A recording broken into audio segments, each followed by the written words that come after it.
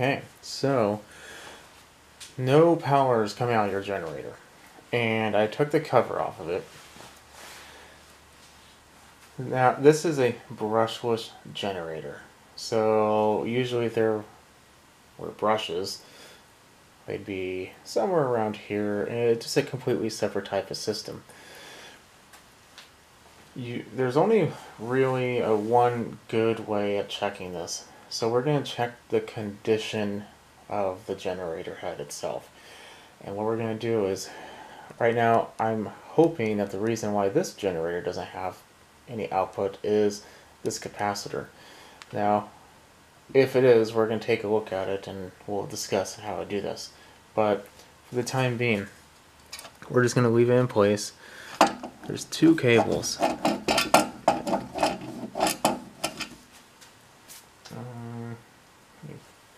Let's see here.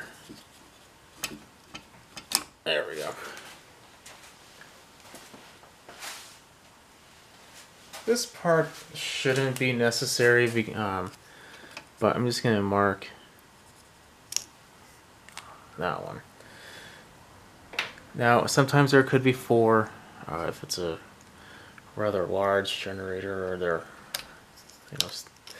this is just a very simple 2500 watt.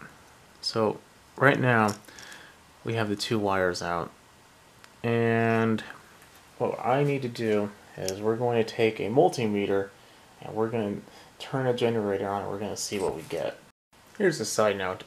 If you're like me and can't find your other clips, or not clips, like the little push connectors, I just took some just generic wire connections, I forget what they were called. Just took off the plastic and just gonna insert them in there, and we'll connect to that and connect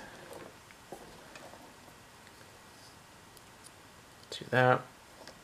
And it's not like we're going to be doing, we're not going to be running across the room with it. It is spinning at 3600, 3700 RPM, so we're going to want to not do anything too drastic. We're going to want to keep it at a minimum. But on my multimeter, let's take a look.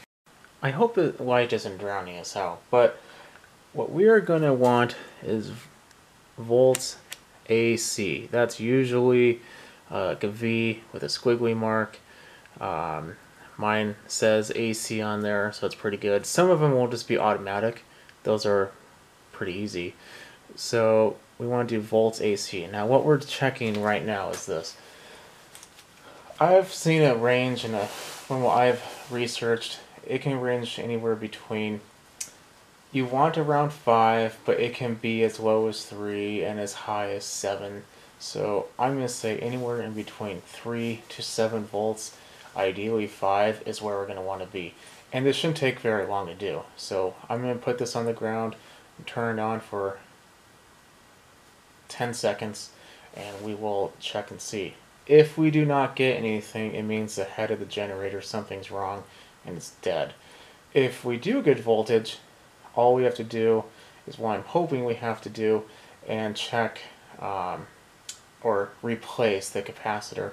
There is a slight possibility that it could just be the switch.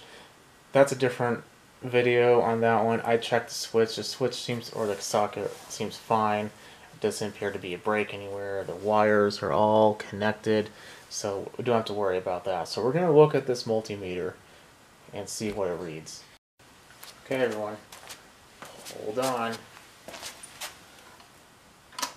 Let's see, on and choke.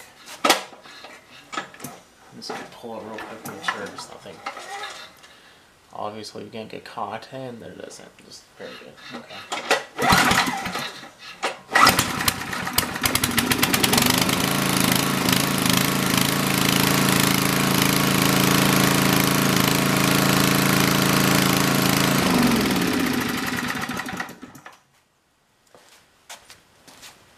So hopefully you were able to see that, but that was reading 10.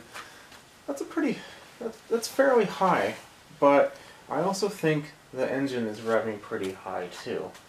So I'm pretty sure we have a good head we need to continue on to the next step and look at this capacitor.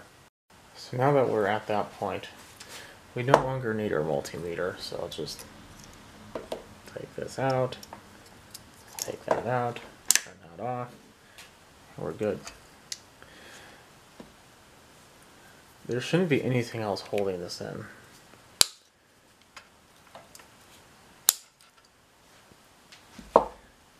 Besides these zip ties. Now we're going to want to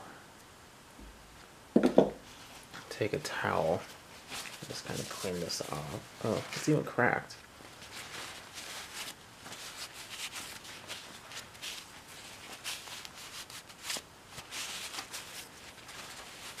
I've seen it happen a lot when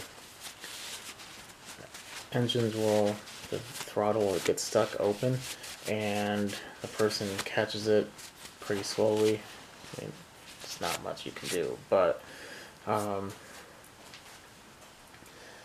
it will cause the generator to overproduce, let's put it that way, and these will blow.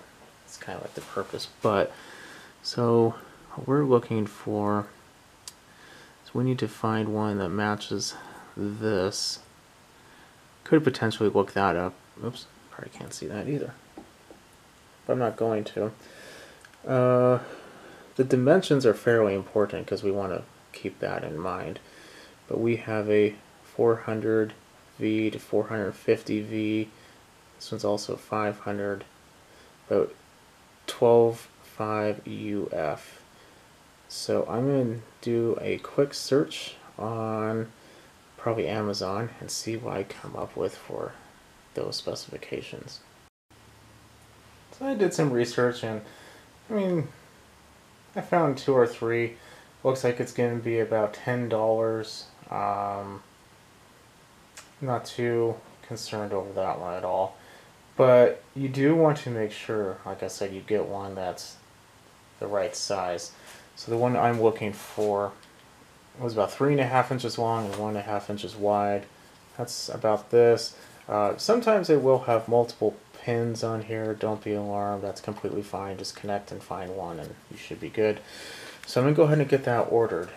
But if your generator is not generating electricity, this is probably, and you have a brushless engine, this is probably how, or the reason why.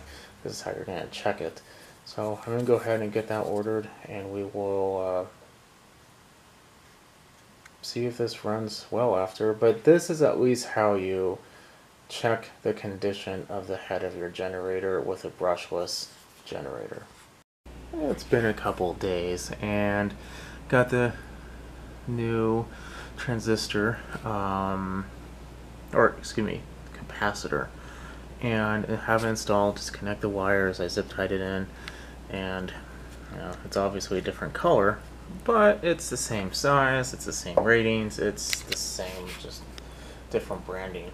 So I'm going to trim that up, put the side cover back on real quick, and we will give it a test.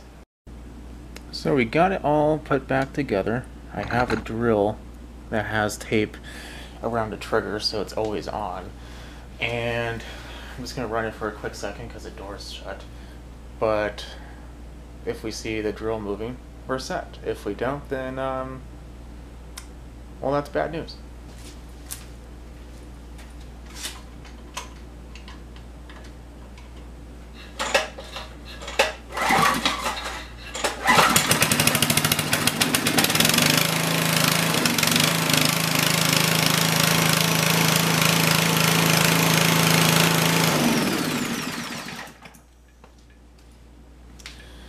Okay, so the drill moved, making power now. It was a capacitor. That's a pretty common problem on this one. So what I'm going to do is I'm just going to test out the frequency of it, make sure the engine speed is good and the output is good, and I want to make sure that everything's on the up and up.